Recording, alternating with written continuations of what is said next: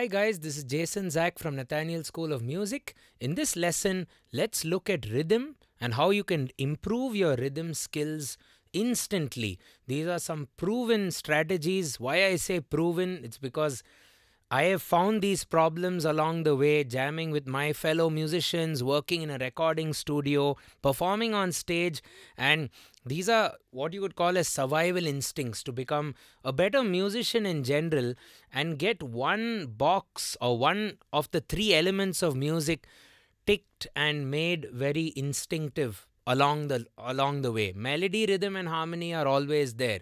Your tunes, your licks, your riffs, your bass lines, your chords, chord progressions.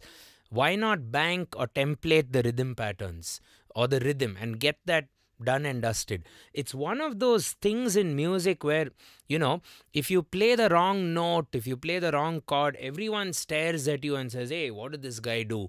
You'll also stop playing and you'll be a bit flustered. Oh man, I made a mistake.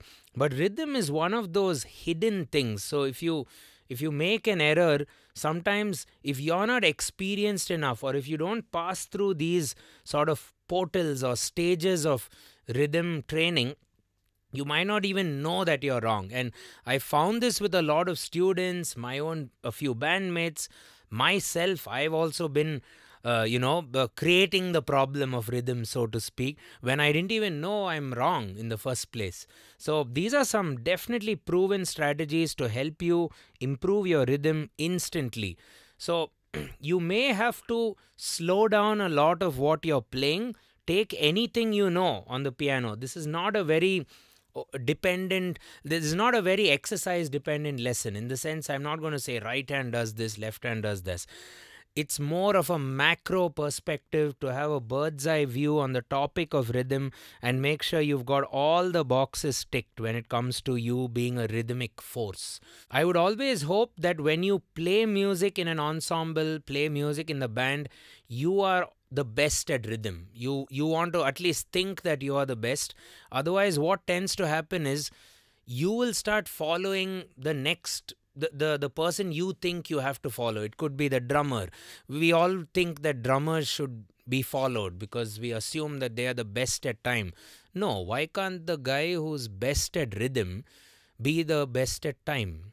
Simple. Everyone starts following that individual, right? So you want to strive to be the best. You want the entire band or your choir or your vocalist to rely on you. And being good with rhythm is super crucial when you're performing on stage. But way more important, I think, when you're in a studio. Because in a studio, you tend to feel at times that you're all alone. So it's only you with that metronome in a lot of cases. And when you get one element wrong, everything else will sound more and more wrong with respect to the song which you're trying to record. Right, guys? So before we get cracking, it'll be nice if you can consider hitting that subscribe button and turn on the bell icon for regular notifications.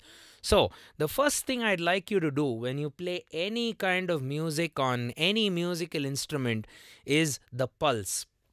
So if I play a simple tune, it may be scored out for you. You may have got it by ear. You may have this melody to play, Do not play the melody until and unless you are able to move your head or some body part. The easiest to move is your head. What I try to do is just move the upper body a bit with the pulse. A lot of people may say tap your foot, but the problem there is, as piano players, our feet are occupied with the pedals. I even tell this to drummers, your leg is on the kick. So try to move your body when you play, even drums, as I tell certain people. So if you take anything,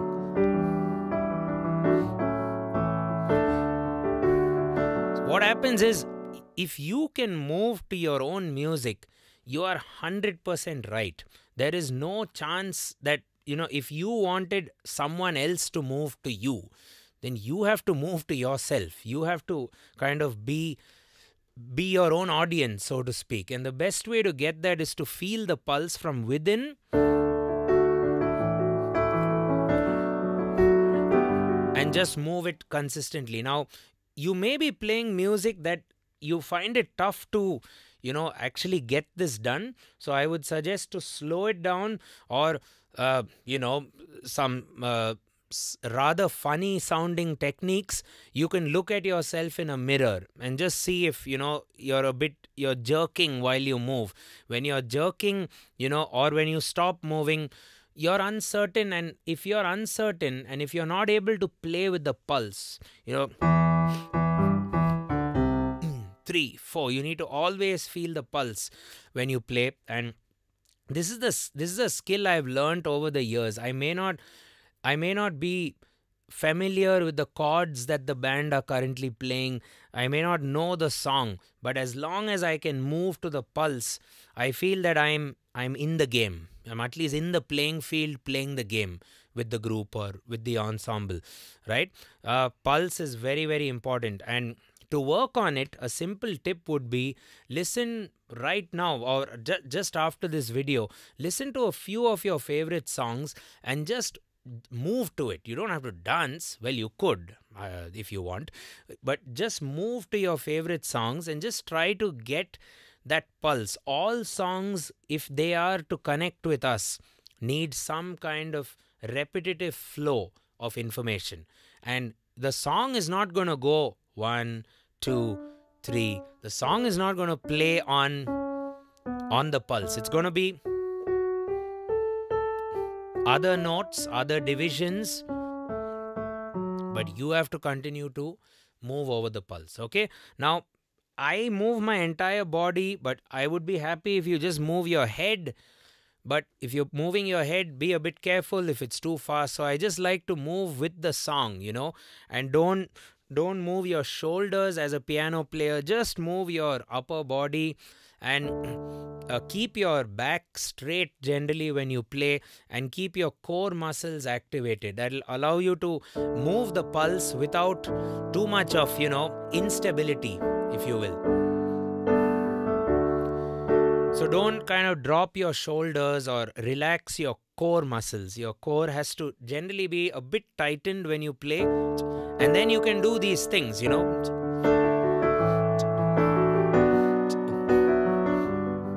Whether you play soft, you should still move, or loud.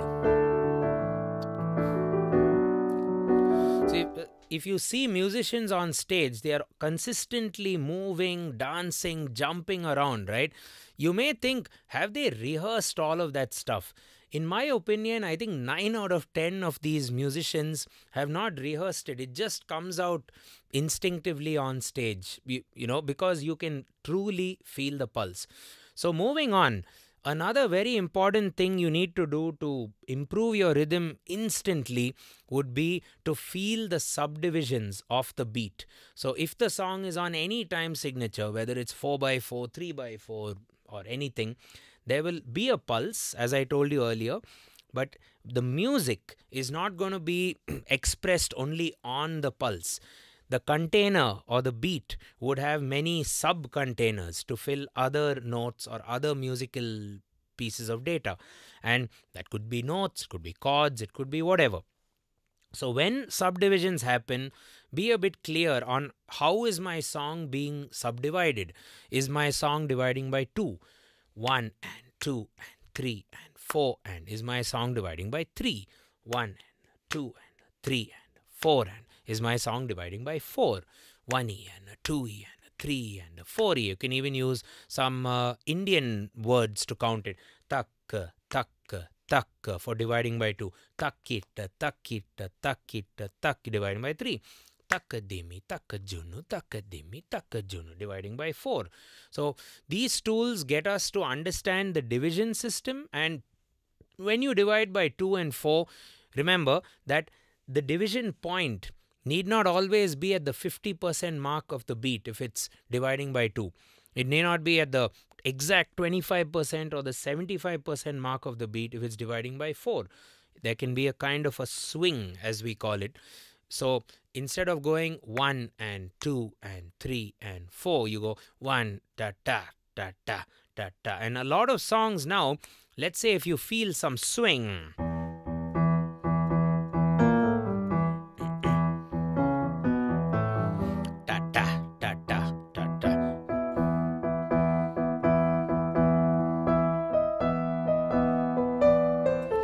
kind of transform some songs from their original.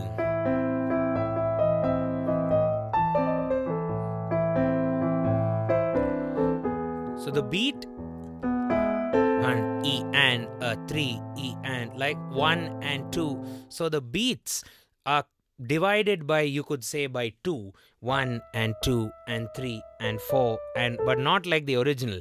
1 dun, dun, dun, dun, dun, dun.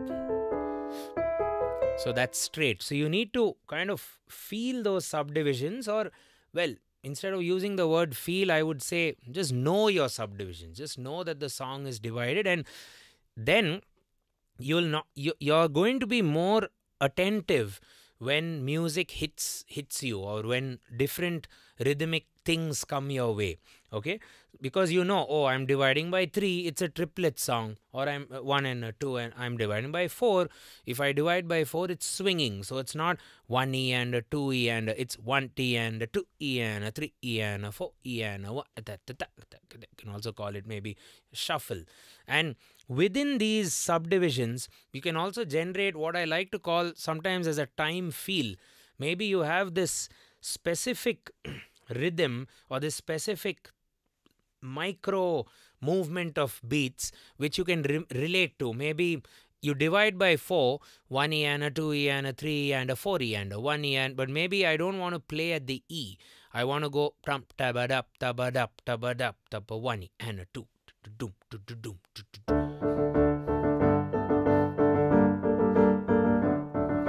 So you can bank this sort of groove in your mind as, maybe call it a gallop or something like that, So feeling the subdivisions is very important. We've done a lot of lessons on our channel to practice subdivisions. Like I said, in this lecture, I'm just going to talk about the stuff which is important. The practice will be on our channel. If you're a first time viewer, or if you've not subscribed, do consider hitting that button. You'll get a lot of videos to help teach you this stuff. Okay, so feel the subdivisions. Divide by 2, divide by 3, divide by 4. Now, the third point may be slightly controversial, because maybe you haven't heard of it, I guess. It's about making friends with a ghost. Now, you may think, how do I find a ghost? Well, it's pretty easy. All you need to do is, when you play an instrument, you need to just ask yourself, what is the drummer going to do? Or invoke the drummer in you. A good tip would be, play this.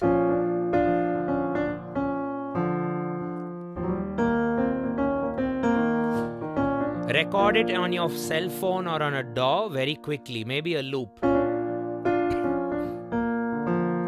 Now, what would the drummer do over that as you listen to it?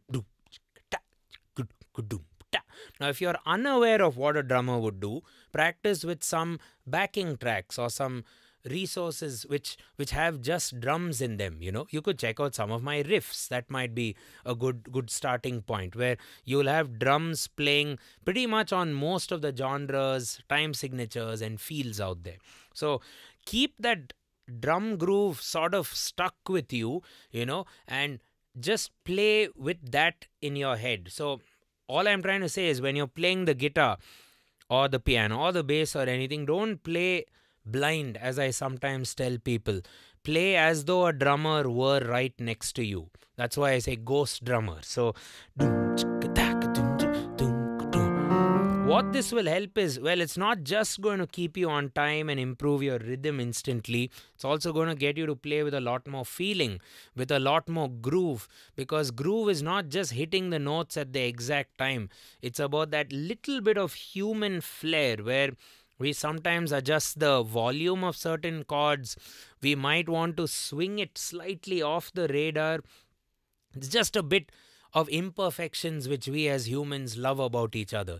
So, so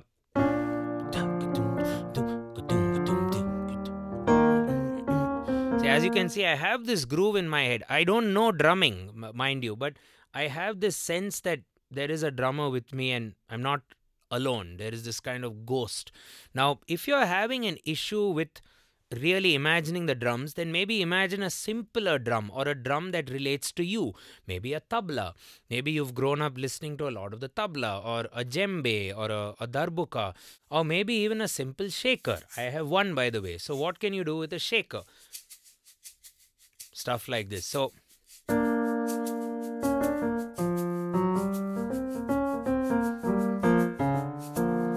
you keep that groove, and then you don't have to necessarily play this anymore. You can keep it back and get that to be part of your engine, so to speak. Okay.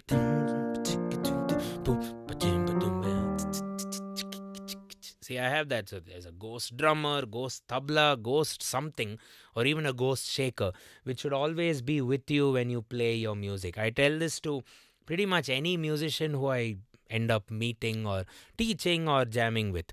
So, moving forward, this is something which guitar players, singers, and even drummers tend to like never do, or feel a bit shy, or don't think it's even important at times. That would be if you're playing a song which has lyrics or even a basic melody, you need to sing that melody while you're playing. So this will apply on the piano if I'm dealing with a chord progression. Let's say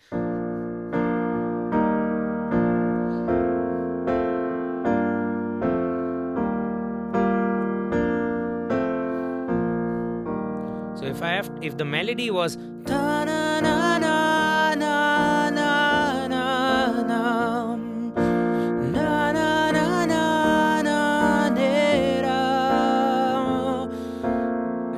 look at the piano and think, hey, it's not the melody. It has nothing to do with the melody. So how is this going to help? Well, for starters, you could be a singer-songwriter. You would be the guy singing and playing the instrument. But if you are playing with someone else and your friend gives you the chord charts, you learn the chords and say, hey, I'm ready to jam. I'm ready for the rehearsal. You go for the rehearsal. The singer's there. Maybe the singer decided to slow down the song. Maybe the singers changed the feel of the song. It sounds as per their personality. Or maybe the singer is relying on you.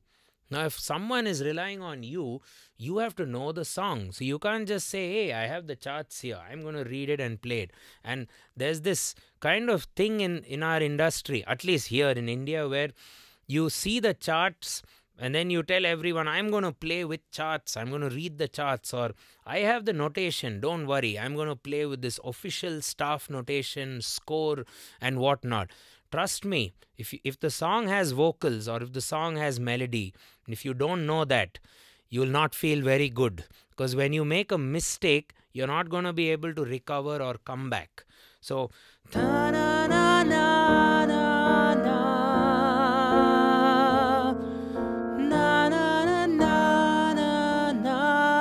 now you hear that na na. Now I had two notes there. What if you were the one composing the chords? So you could say, hey, at those two melodic notes, let's get two chords instead of one. Maybe you can go a bit beyond the chord chart, like ta na na na na no. Then na na ne na ne. That's a nice slash chord there, B flat over F, resolving to F. So you're more with the song. And if you're a studio player and if you work in a studio as a producer, arranger, or some kind of a musician in a studio, if inevitably, whether there's a singer or not, we communicate our ideas to each other with our voice. And even if someone were to, play a tune on the guitar or the violin, you have to, if ever you have a change, the fastest way to suggest a change is to sing it for those respective musicians. So make sure you are singing and playing at all times. That gives you a lot more awareness of the song. Let's move forward. So the metronome. It's something which I guess every book tells you, every teacher, every Google search will say, how do I improve my timing? Everyone says metronome. You need to play with a metronome or else you're doomed. Well, I disagree. So I'll give you a story which happened the first time I went to a studio, and I was really scared because it was my first time and I was the younger kid in the band. I was almost 8 years younger to my other bandmates. So we were supposed to record a 4-song EP, and I didn't know what to do because all my bandmates were recording on metronomes. They were already experienced musicians. This was my first time, and I hadn't even heard a metronome before, to be honest. I've never even used it for my personal practice. So I went there, and strangely enough, things just worked fine. And I realized that I was practicing more with the song, more with the drummer, more in this kind of hostile environment where if I do anything wrong, the singer is going to fall down. The singer is dependent on me. The drummer is dependent on me. So that, I think, should not be taken for granted. You have to practice with people, getting that real world perspective when you're jamming, rehearsing, or recording. But when you are recording and when you're getting into some serious practice, the metronome is very important. So I would always tell someone who's maybe new to music, do not start with a metronome. Take your time, and then after you do all the things which I told you earlier, move your head, feel the ghost drummer, sing and play, feel the subdivisions, then to prove that, okay, I am a rhythm champion or something, you use the metronome to kind of validate your skill as a player. So use the metronome generally at the last stage, and after the previous points are done and dusted, you can then use a metronome as a kind of reassurance, and then take that into the studio, play along with the metronome, and you can even be the guy who starts the song. The person who starts the song in a studio environment is most important, because that serves as the reference for everyone, right? A great example would be Freddie Mercury from Queen. The way he played Bohemian Rhapsody. The story is he played it, and then everyone followed his piano. So we've done numerous videos on the metronome. We'll link up an important video in the description which you have to check out. And just to throw this in, with the metronome, don't practice it at fast speeds. You don't want to go tuck, tuck, tuck, tuck, tuck, tuck, tuck. Then you kind of become super dependent. You almost become a slave to that metronome. Rather, I would have the metronome going very slow, something like tuck, tuck, tuck, tuck. So you should feel all those other beats. So jazz musicians always like the metronome at the 2 and the 4. They turn off the 1 and the 3 when they practice. What I like to do, since I'm a bit lazy, is I use this app called Pro Metronome. You should check it out. You can kind of go and highlight the numbers there itself and turn off certain beats. And if you're like me and you're even more lazier, you can choose a certain speed. Let's say your original tempo is 120 beats per minute. What you could then do is practice at 60.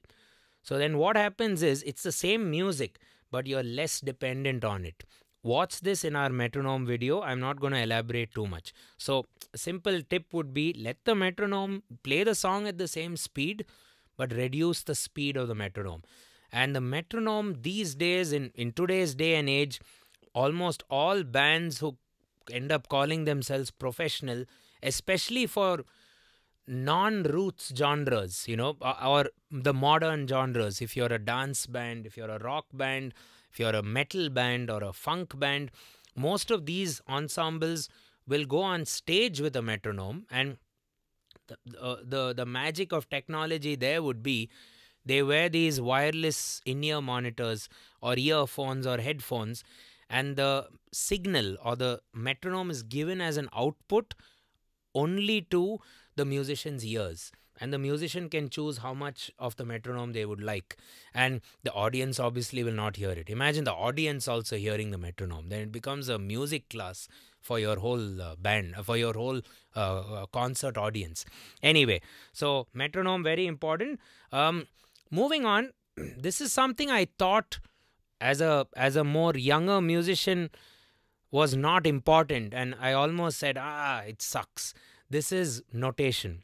Okay, so what I like about notation from the point of view of improving your rhythmic ability, first off, if you develop the discipline to listen to anything that you're about to learn and write it down, transcribe it, be able to explain it in a piece of paper.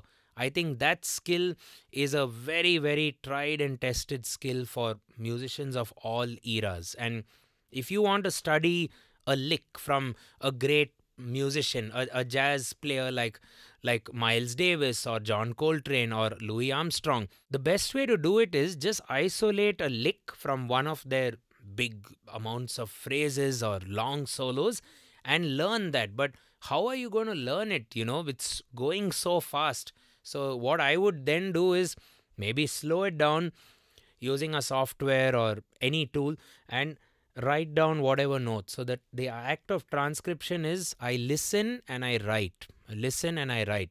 And what tends to happen from a wider perspective is you try to be more one with that song or more one with that performance. And sometimes I would do transcription even for a part that I'm not involved with. It could be a saxophone part, it could be a vocal part.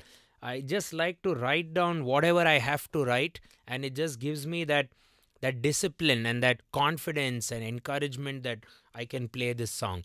That is notation from a transcription perspective. However, if you're given the notation already, it's a great way to assess what you're doing, how long the chords are going to be changed for by reading the chord charts ability. The length of notes is very important. So you plan. And what I used to do is, because I didn't know exactly how long everything was for, I would follow my guitarist or follow my drummer. And that's what I said in the very beginning. You need to follow yourself when you play. The others are just there. You're syncing with them, but you're following your own skill, your own inherent ability to be good at timing. So notation, very important. And just to take notation forward a little bit, you need to bank on some rhythmic devices, as I call them. And I've done a video called Binary Rhythm Strategies, which you definitely need to check out. The binary idea which I have for rhythmic devices is, you take the time feel concept or the subdivisions concept which I told you earlier, you're dividing by 2. So if you're dividing by 2, there are 2 slots a beat will have, correct? Now in those 2 slots, you can play or not to play. That is the question. So if you have to play at beat 1 and not play at the subdivision and of the 1, well, that's your choice. But then you can do other things. You can not play anything, play both. So it starts becoming binary because it's yes or no, isn't it? So if you represent that in a binary perspective, you divide by 2, it's going to be 2 raised to n, where n will then be 2. And that will give you the number of possibilities. You divide by 3, n equals 3, 2 power 3 equals 8. So you have to study 8 rhythmic devices or permutations, as I call them. You divide by 4, things are going to start getting interesting. You get into the semiquaver world and you bank all those devices. So if you divide by 4, 2 power 4 equals 16. And a few of the permutations, just to walk you through, if you do 2 power 4 equals 16, 4 out of those permutations could be maybe tick, X, tick, tick. So play, don't play, play, play. How will that sound?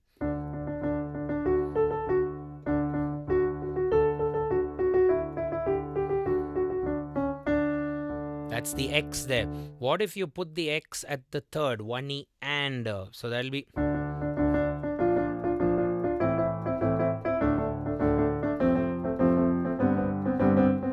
What if you put the X at the There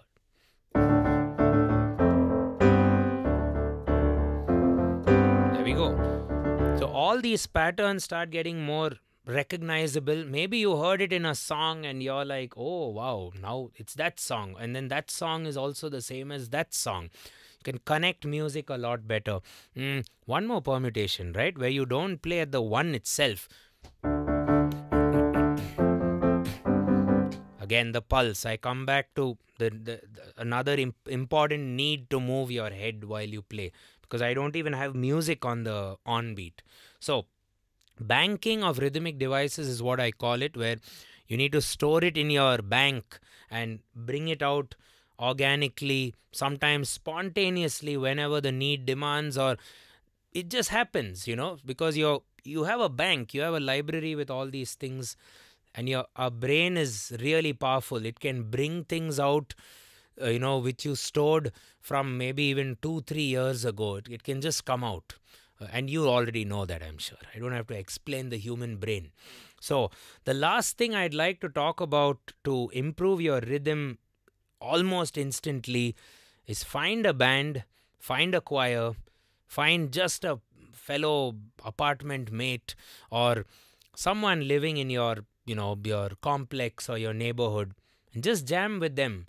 And you don't have to jam with any kind of objective. Just jam for the love of music. Jamming basically means, well, you can jam in a few ways, but one easy way would be you'll both like a song and you can just discuss with each other, probably over a phone call or a WhatsApp chat thread, and say, we'll arrive at this song, seems to be good, let's do it on this key, this scale. You prepare yourself well. It also kind of gives you a deadline because you know that the singer's going to come for a rehearsal. So, yeah, I have to get this job done. It works. So, you prepare, get it done, jam with them. You get your work done tighter. You get your work done way more efficiently.